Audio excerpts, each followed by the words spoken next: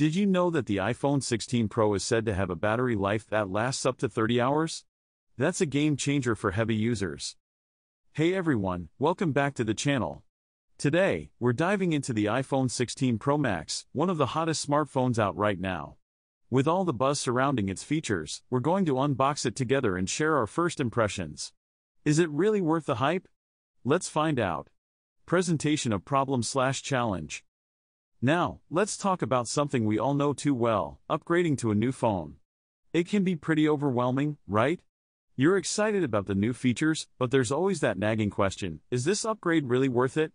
With the iPhone 16 Pro Max, users are hoping for major advancements in performance, battery life, and camera quality. But with every new release, there's that fear of not getting your money's worth.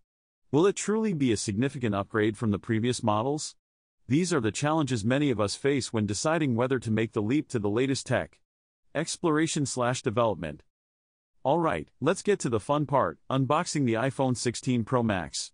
As I pull this baby out of the box, the first thing that hits me is how sleek and premium it feels. The design is simply stunning. It's got that beautiful matte finish on the back and a super shiny stainless steel frame that just screams luxury. And check this out, the camera bump is noticeably larger, which hints at some serious photography capabilities. Now, right off the bat, I'm loving the new display. It's brighter and more vibrant than ever. The colors just pop, and I can't wait to test how it performs in different lighting conditions. And let's not forget about the new A17 Bionic chip. This thing is rumored to be incredibly fast, so let's see if it lives up to the hype when we dive into some gaming or multitasking later on. The haptic feedback feels amazing too. You can really tell that Apple has put a lot of thought into the user experience. Climax/key moment. Now, let's talk about the standout feature of the iPhone 16 Pro Max. I've heard so much about the camera, and I'm eager to test it out. So, I snapped a few photos, and wow! The quality is just mind-blowing. The low-light performance is incredible, and the new features like cinematic mode really take video recording to the next level. It's like having a professional camera right in your pocket. I can't wait to see how it handles different scenarios, but first impressions are definitely promising. Conclusion/summary. So, after unboxing the iPhone 16 Pro Max and checking out its features, I've got to say, I'm impressed. It has a premium feel, a stunning display, and the camera is definitely a game changer.